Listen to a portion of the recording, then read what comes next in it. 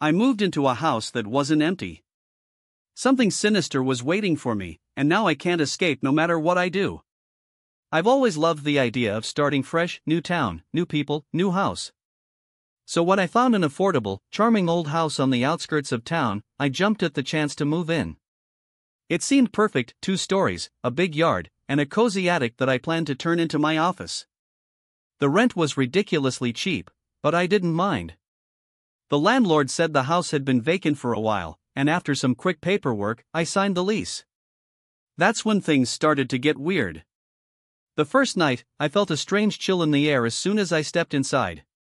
The house was old, sure, but something felt off, like the house had been waiting for me.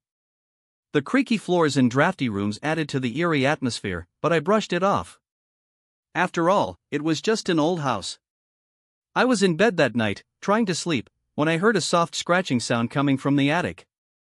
At first, I thought it was just the house settling. But then the scratching turned into a slow, deliberate tap. Tap, tap, tap. I couldn't ignore it anymore. My curiosity got the best of me, and I grabbed a flashlight to check it out. The stairs to the attic were narrow and steep, and the air was thick with dust. As I reached the top, I felt a cold gust of wind that didn't seem to belong in the house.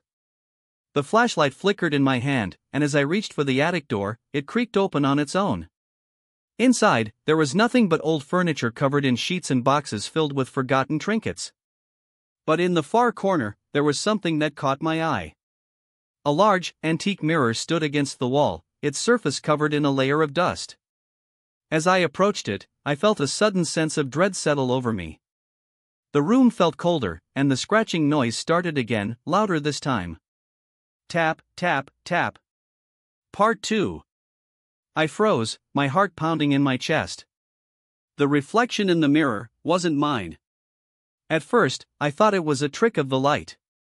But as I looked closer, I realized the figure in the mirror was standing in the exact same position as I was, except for one thing: the reflection was smiling.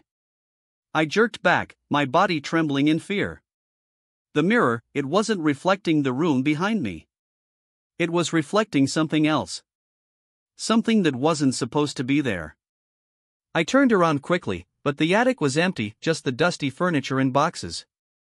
My breathing was shallow, and panic started to set in.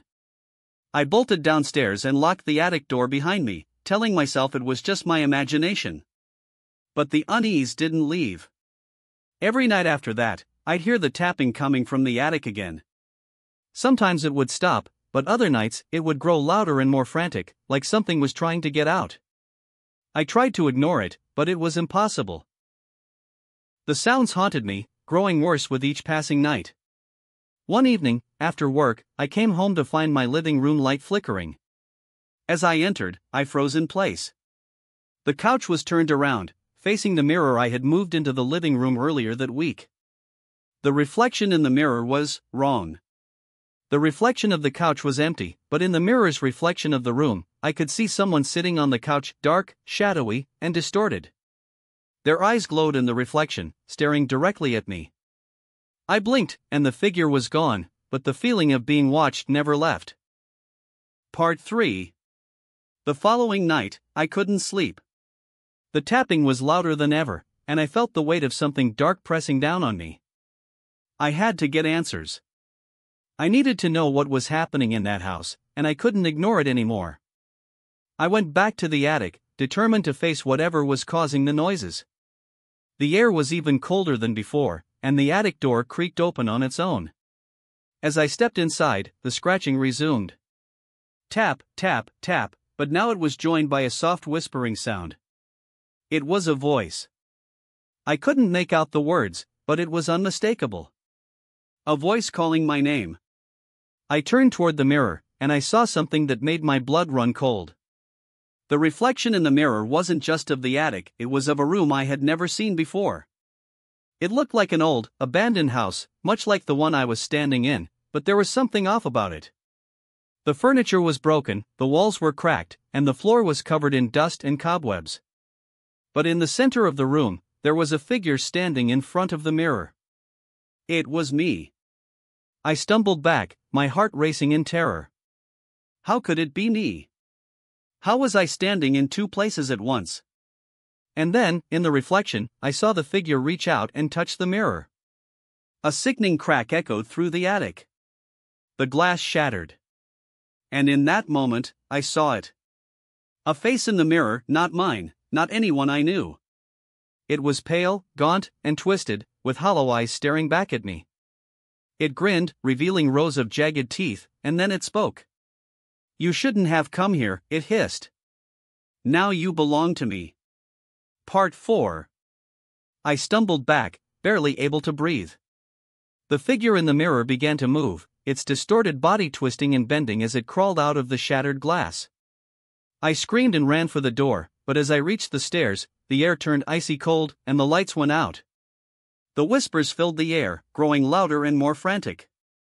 I couldn't see, couldn't breathe, but I knew something was right behind me. It was getting closer, and I could feel its presence, the cold breath on my neck. I burst out of the house, my heart pounding in my chest. But as I looked back at the front door, I saw the figure standing there, its pale face pressed against the window. Its eyes followed me as I ran, and it grinned that same twisted grin.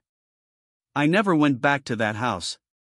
But even now, sometimes when I look in the mirror, I catch a glimpse of something or someone standing just behind me. And I can still hear the whisper, faint but growing louder, "You belong to me."